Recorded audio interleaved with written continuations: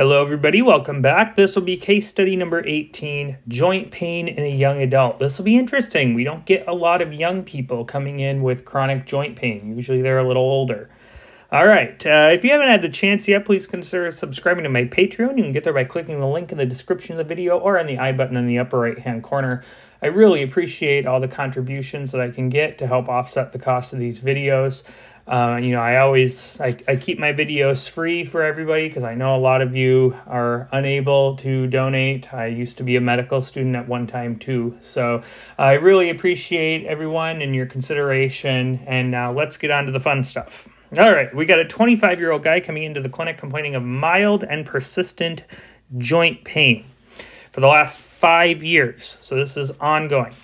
He says that he's now coming in because it seems to be worsening, and he wants a diagnosis before he ages off his parents' health insurance plan next year. Good old USA, right? The pain is worse in his lower back and hips and seems worse in the morning and improves with activity throughout the day. The pain does not radiate anywhere, probably not neurological. He just graduated from law school and is working a desk job, which has made his pain harder to tolerate. He endorses some fatigue, but review of systems is otherwise unremarkable. He says that he drinks 2 to 3 alcoholic beverages per week, doesn't smoke, occasional cannabis use. He has been sexually active with both men and women and says that he does not consistently use protection, but he has not had sex in over a year and has been tested for STDs since then. He has no significant past medical history. Family history is non-contributory. He's not on any medications, and vitals are within normal limits. All right, what do we want to do for a physical exam for this guy? The important thing is that you make sure and do your spinal exam. Because this is a joint issue, we want to make sure and do our spine and extremities examination, which should be grouped together on CCS. So what we find is a very normal exam with the exception of the spine and extremities. We see mild tenderness of the sacroiliac joint bilaterally, a loss of lumbar lordosis. You gotta be really keen to see that. And neurologically, no focal signs, sensations intact. Deep tendon reflexes are intact, normal strength. So really just some joint and orthopedic issues going on here. All right, so what is our differential? Well, when you got a young person coming in with joint pain, the big thing you want to think of are this class of rheumatologic disorders known as seronegative spondyloarthropathies. That's a big word, isn't it? So the number one thing that we think of in a young male is ankylosing spondylitis, but there are a number of other things. Reactive arthritis, also known as Reiter's syndrome. We don't call it that anymore because Herr Reiter was a naughty boy at Buchenwald concentration camp. Psoriatic arthritis is a possibility, usually in older people. Rheumatoid arthritis, and malignancy with vertebral neoplasm. All right, so our initial workup.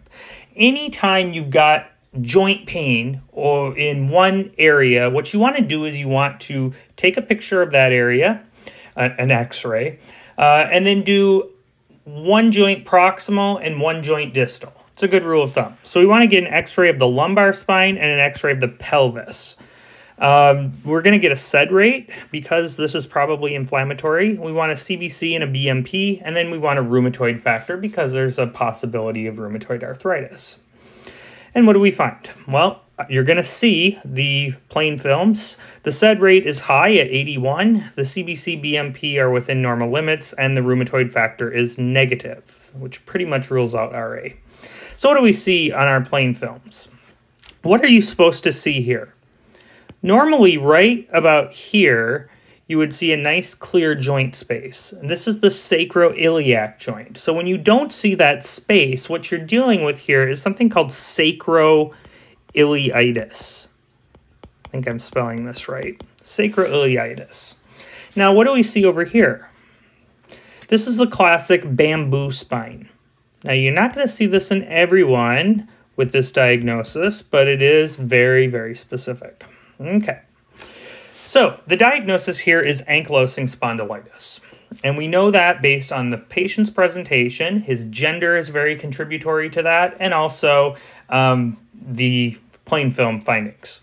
So the best initial diagnostic test to diagnose ankylosing spondylitis when you have clinical suspicion is the pelvic x-ray. It's the best initial diagnostic test. When you have consistent findings, sacroiliitis, bamboo spine, that confirms the diagnosis. Now, if you get your plain films and you don't see those things and you don't know because the x-ray doesn't really tell you, then what you need to do is you need to go ahead and get an MRI. And what you'll see is edema and swelling, and that would be consistent as well with the diagnosis. And typically, you'll see the MRI findings earlier on in the course of the illness.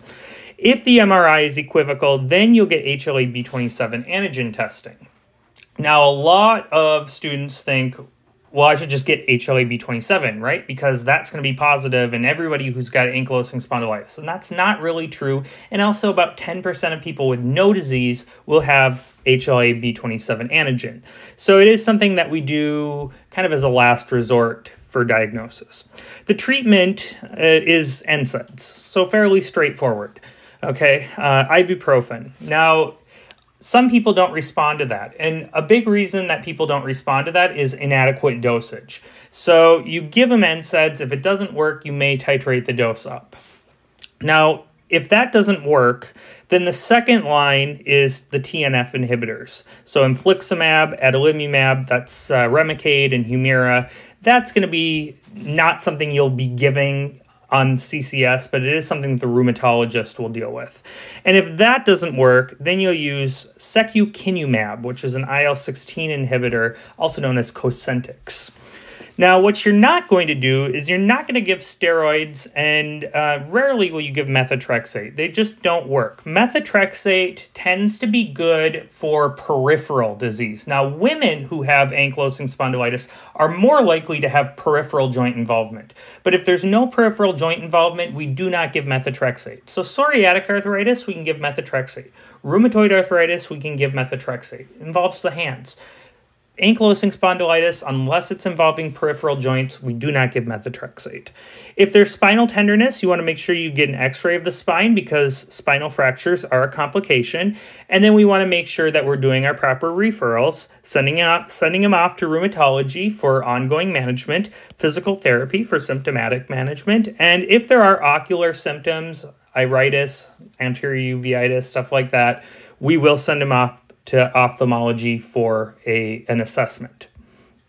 So ankylosing spondylitis is a seronegative spondyloarthropathy that usually presents in young men, teens, early 20s, but it can really present at any age.